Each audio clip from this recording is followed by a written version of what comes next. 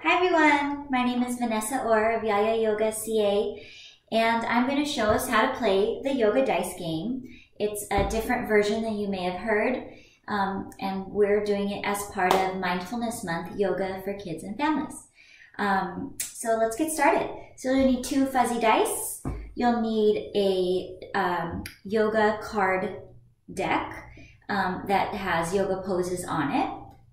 You'll need to either label the pose if it doesn't have it labeled, and I numbered them from 1 to 6, and I use little stickies here for that.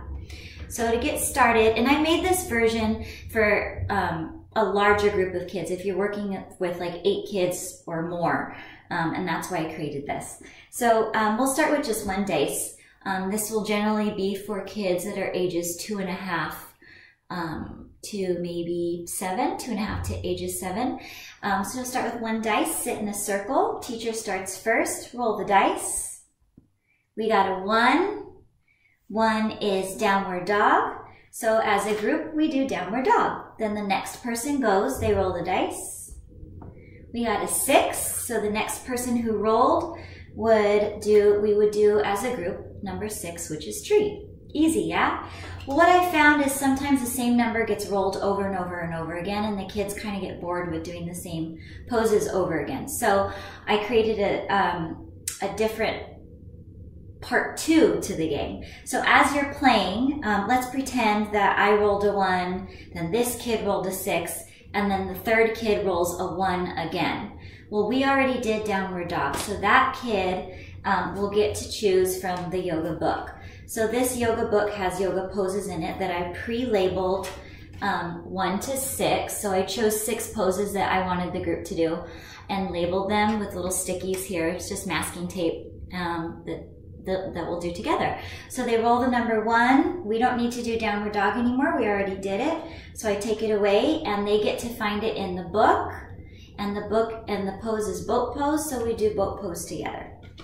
Okay, and then the next kid goes, they roll, and then say we get a number 1 again. So we did downward dog number 1, we did number 1 in the book, which was boat pose. That means it's Yogi's choice. So Yogi's choice is the most exciting part of the game. They get to make up a yoga movement, and we do it together. Or we can do their favorite yoga pose. It could even be a favorite yoga breath. It could be belly breath.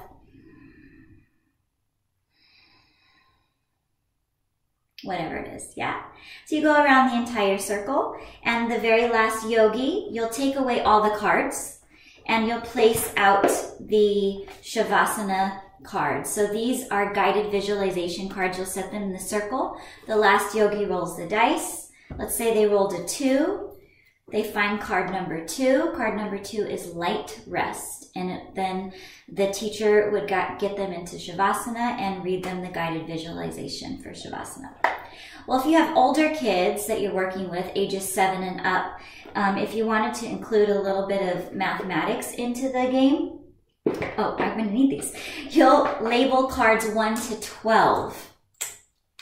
So you'll start with all the cards 1 to 12 laid out on the ground in a circle, and it's the same idea here. So you can't see those. There we go.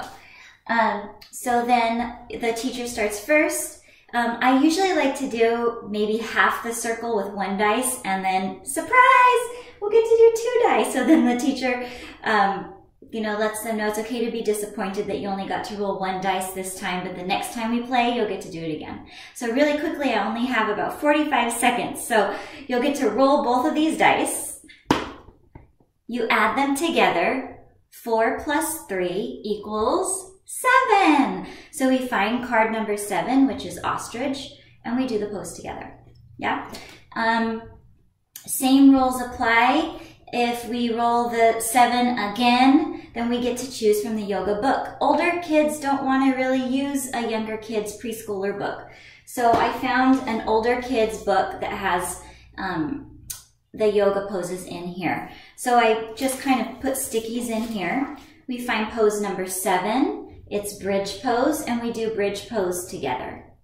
Yeah. That's because we already did ostrich. We don't need to do ostrich. So we're going to do bridge pose together.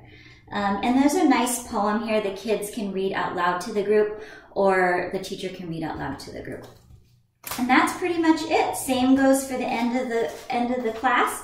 You put all the yoga cards away. The last yogi gets to roll the dice and choose the last guided shavasana, number 6. So they choose number 6. We read it together, all over rest. And that's about it.